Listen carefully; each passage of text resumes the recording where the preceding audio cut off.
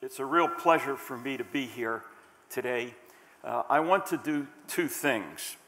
First, to tell you about the discovery of essential fatty acids, and secondly, to tell you how it came about that omega-3 fatty acids were determined to be essential fatty acids.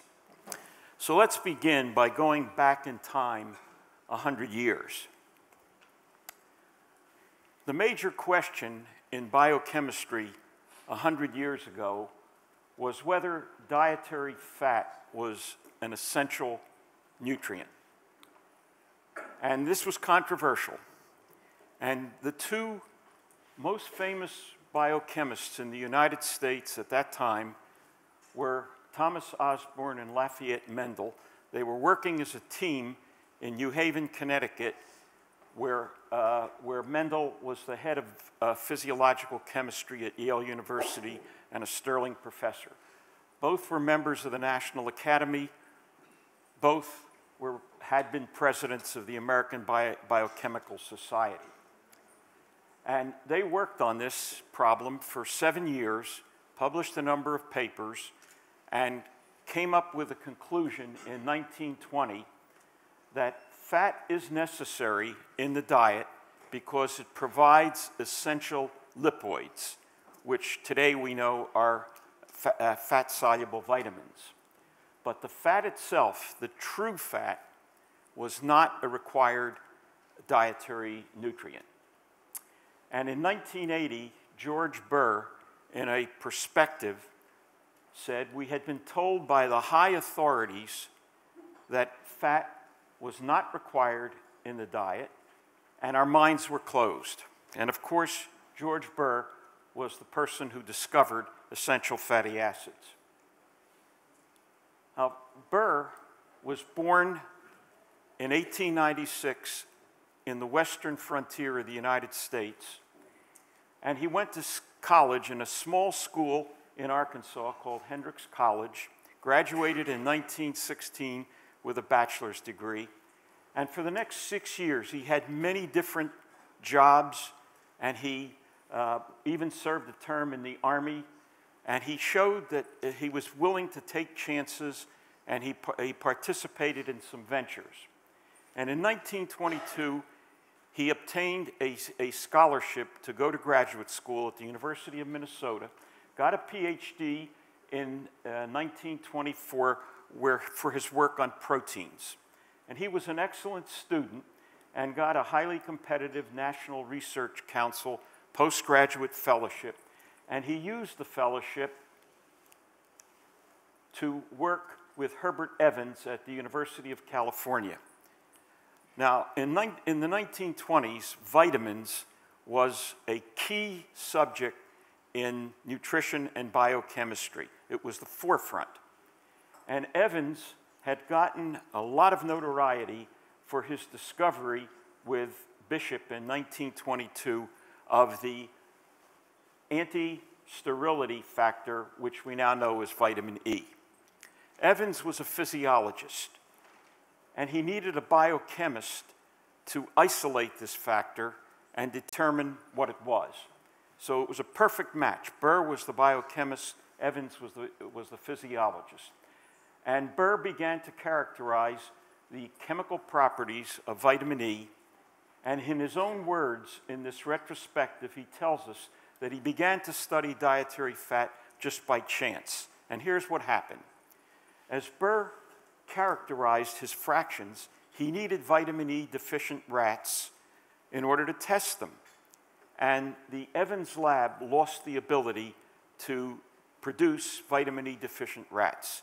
And they figured out that it was due to the fact that they weren't extracting all of the vitamin E from the diet. So Evans gave Burr the job of really extract all the vitamin E. Burr did a wonderful job. He extracted all the fat. And when they fed the fat to the animals developed a disease. And this disease was different from vitamin E deficiency. And at first, Evans was very excited about this because he thought he had discovered a new fat-soluble vitamin. And 2 papers were published, both with Evans as first author. And then they did a little bit more work on this, and Burr began to show Evans that it was the fat that was the essential factor. And Evans lost interest in it. He said, fat is not important. It's so commonplace. Nobody's going to be interested in this. Stop work on this and go back to work on vitamin E.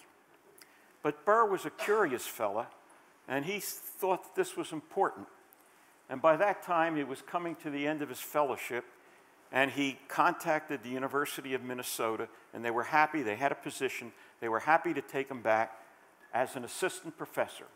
And he went back in 1928, and within a year, he published a classic paper that fat is essential, is an essential constituent of the rat diet. And this is the famous figure taken from the paper, which shows that it's the fatty acid which is the essential component. And he followed this up in 1930 with a second paper where he showed that when he fed oils that were rich in linoleic acid, the parent of the omega-6 family, it cured the essential fatty acid deficiency. So in 1930, he coined the term essential fatty acid, and he said that linoleic acid is an essential fatty acid. And this is the famous figure from that paper. I want you to notice 2 things about this. These papers are by George and Mildred Burr, and this is a very interesting story. Mildred was George's wife. George came to the University of Minnesota. They set him up with a rat colony in a separate building from where his office was, and he got a small grant from the graduate college. This was in the late 1920s. It was enough to buy supplies, but there's no way that an assistant professor who has all the beginning academic duties could handle a rat colony in another building. He needed an assistant. He didn't have enough money to hire an assistant. So his wife, Mildred, said, well, I'll come in as a volunteer, and I'll take care of the rats. And in the process of doing this, she managed the study, and she made many of the discoveries of the pathological effects of essential fatty acid deficiency, and therefore enough to become a co-author of the papers, and she and George are the co-author of these classic papers. Now today we think of them as classic papers, landmark discoveries in lipid research, but that wasn't the case in the late 1920s. This was a very controversial finding, and many of the great labs in biochemistry set out to prove Burr wrong. Here was an assistant professor, a young person just starting out, and he's disproving the great Osborn and Mendel. So Burr figured he better do something to defend his study, and he did another study in 1931. He showed that carbohydrate could be converted to fat. This was the reason that people thought that fat wasn't essential in the diet. And then he demonstrated that carbohydrate could not be converted to linoleic acid, and therefore that helped to prove that linoleic acid was an essential fatty acid. So by 1931, Burr discovered essential fatty acids. He discovered that the omega-6 fatty acids were essential and proved that they were physiologically essential. But he made another discovery in this paper. He showed that carbohydrate also could not be converted to alpha-linolenic acid, the parent of the omega-3 family. So Burr proved that alpha-linolenic acid was biochemically essential, but he had to then determine whether it really was physiologically essential. So he and Mildred did another study in 1932, and this is a figure from that paper where he showed that linolenate was able to stimulate the growth of rats on an essential fatty acid deficient diet. And in 32, he concluded that both the omega-3 linolenic acid and linoleic acid are effective in curing the disease, and he said that they both seemed to be about of equal value. And this is how Burr got into trouble. Because as the 30s went on, other people could confirm his linoleic acid findings, but they couldn't confirm the linolenic acid findings. And in one of the main labs that couldn't confirm it in 1938 was the group, including Eleanor Hume, and they found that this is the group in London who found that linolenic acid was only 1/6 as potent as linoleic acid in stimulating weight gain in rats and healing the lesions in the skin of essential fatty acid deficiency. And even worse, in 1942, the lab of Harry Steenbach, and Steenbach was famous for his work on the synthesis of vitamin D stimulated by sunlight in the skin. So this was a famous laboratory at Wisconsin. He did a study, his group did a study, and he found that linolenic acid does not cure the skin symptoms and doesn't make normal reproduction possible in essential fatty acid deficiency. And based on this, the biochemical and scientific community as a whole lost interest in omega-3 fatty acids. In the 40s and in the 50s, into the 60s even, the idea was that omega-6 linoleic acid was the essential fatty acid, and linolenic really was not important physiologically. Fortunately, there was very little work going on omega-3 fatty acids except in a few laboratories. And one of the studies was done by Ralph Holman. This is Ralph. Ralph was a student of Burr's, and he determined that linolenic acid was converted to an omega-3 fatty acid with 5 double bonds and an omega-3 fatty acid with 6 double bonds. This was a very important discovery.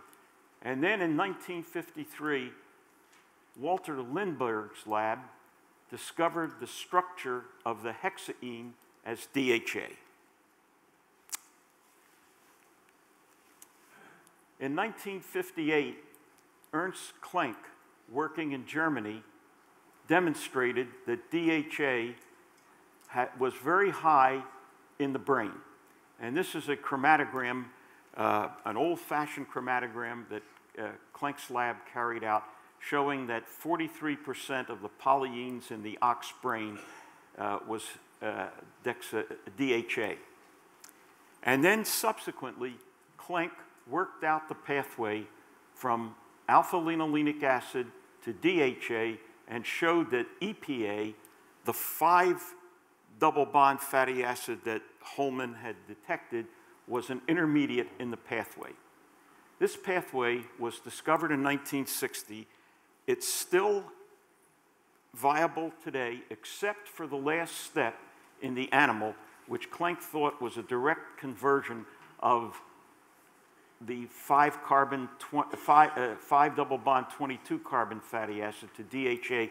We now know that in the mammal, in the animal, it's a much more complicated step that involves 24 carbon fatty acids and retroconversion. But this was the pathway that Klenk worked out. And the next advance came with EPA in 1964. Bergstrom and Samuelson, early in '64, were one of the groups that discovered that prostaglandin E2 came from arachidonic acid. And this is a figure taken from the paper that they published. Within several months after making that discovery, they determined that EPA also was converted to a prostaglandin. They also found that the 20 carbon 3 double bond precursor of arachidonic acid was converted to prostaglandin E1. Now this is a tremendous discovery, a great discovery, because it showed that omega-3 fatty acids can give rise to a lipid biomediator. Well, I show you just the picture, these structures that they showed But in the other discoveries, I've shown you the actual data. Why don't I show you the data that Bergstrom and Samuelson obtained for this? And the reason is there is no figure in the paper showing this conversion. Everything deals with the omega-6 fatty acids, which they viewed as essential fatty acids, being converted to these very potent lipid biomediators. And hence, this very important discovery in terms of omega-3 fatty acids really didn't propel the field any further. Subsequently, it was very important, but at the time, it really had no impact on omega-3 fatty acids because they, like everyone else, were focused on the omega-6 field.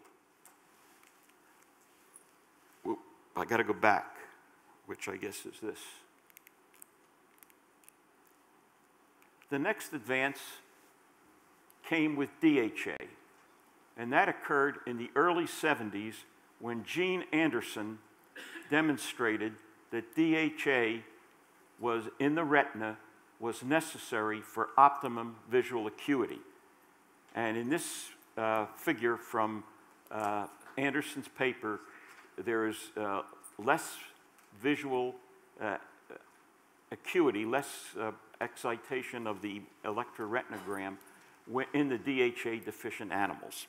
And this became a very important observation because it demonstrated that an omega-3 fatty acid had a vital functional effect in the nervous system. Following this, the next advance was made on EPA by Philip Needleman. Needleman showed that it was known that arachidonic acid was converted to a thromboxane, which is another form of a prostaglandin molecule. And Needleman demonstrated that when he gave human platelets arachidonic acid, the platelets aggregated. It was due to the thromboxane A2 that was made from the arachidonic acid. When Needleman gave the platelets EPA, thromboxane A3 was formed, but thromboxane A3 did not aggregate platelets, and even when he went up to 6 times the concentration of arachidonic acid that he used, he didn't get any aggregation, and in terms of vascular contraction, he had to go up to 20 times the amount of arachidonic acid before he got any vascular contraction from the EPA derivative. Now, this also was a very important finding because it demonstrated that EPA did something different than arachidonic acid, but just like Bergstrom and Samuelson, Needleman was focused on arachidonic acid and the prothrombotic effects of arachidonic acid. He and as well as everyone else who was working in the field and who recognized these data, focused on the prothrombotic effects and didn't have much to say about the antithrombotic effects of EPA. And then all of this came together by the work of the Danish group of Bang and Dierberg. In the early 1970s, Bang and Dierberg did their famous studies in the Greenland Eskimos. And based on these studies, they concluded that a long-chain fatty acid from marine mammals might have an essential bearing on the difference in morbidity from coronary artery disease. In 1978, Dierberg did his famous experiment, published in Lancet, where he showed that platelets, when exposed to ADP, aggregate, arachidonic acid stimulates the aggregation, and EPA prevents it. And this was the key finding, and more important, it not only was a key finding, but it was the group, Dearborn understood the importance and the significance of the finding, and it happened at the right time, because in the late 1970s, vascular biology was focused on two things: coronary artery disease and thrombosis. And here was a substance, an omega-3 fatty acid, that appeared to explain the protective effect of the marine lipids on coronary artery disease, and it prevented thrombosis. And this was the thing that propelled omega-3 fatty acids into the forefront of biology, where it not only was a subject that a few lipid labs were studying, but everybody wanted to know about EPA and omega-3 fatty acids. And so, in conclusion, when we think about the discovery of essential fatty acids, Burr discovered essential fatty acids.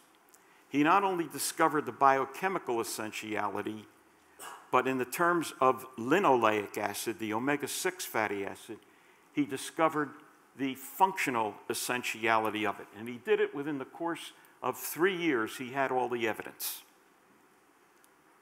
He also discovered the biochemical essentiality of linolenic acid, and he presented data showing that alpha-linolenic acid had functional physiological essentiality, but his data, and he made the right conclusion that omega-3 fatty acids were essential fatty acids, but the conclusion was not substantiated by others who tried to test this, and therefore, for a 20-year period from 1931 to about 1950, there was no real advance scientifically in establishing the importance of omega-3 fatty acids. And then in 50, Ralph Holman made the key discovery that alpha-linolenic acid was converted to the 5 and 6 double bond omega-3.